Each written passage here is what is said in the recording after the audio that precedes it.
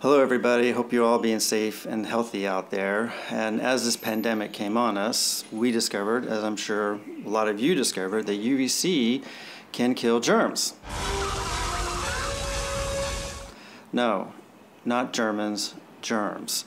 Bacteria and viruses. Viruses more importantly. Anyway, my wife and I decided to order some lights, and we got these two. We got this, and about 5 weeks later we got this.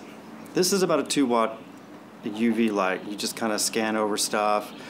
This, its purpose was to go into our bathroom and basically put our groceries in there and sanitize it with this, because this is 60 watts. This came about 5 weeks later than the other one, and during that time I came across this video. Now, he doesn't really say why he figures that it's fake. He just, in the title, he just shows it. He never really talks. I felt maybe it would be worthwhile to at least do an experiment on this. So with the help of some UV beads, I did the following experiment, which will be at the end of this introduction.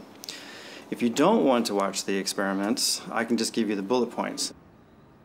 At ground level, we receive about 32 watts of UV light on average. Of that UV light, there are 3 types, A, B, and C. The wavelength of this light from UVC to UVA is 100 to 400 nanometers. Of this, UVC range is 100 to 280 nanometers. Now, we tested these beads with the 2-watt UVC one and a UVA dive light, and we were able to produce a change in color. With the beads under glass, the 2-watt UVC produced no change in color. This is expected because UVC cannot penetrate glass. The UVA dive light did produce a change in color as expected. After testing the 60-watt LED, there was no change in color with the UV beads at all. With all of that said, in the experiment I didn't see anything that indicated any UV coming from this at all, so I wouldn't recommend this to my friends or family.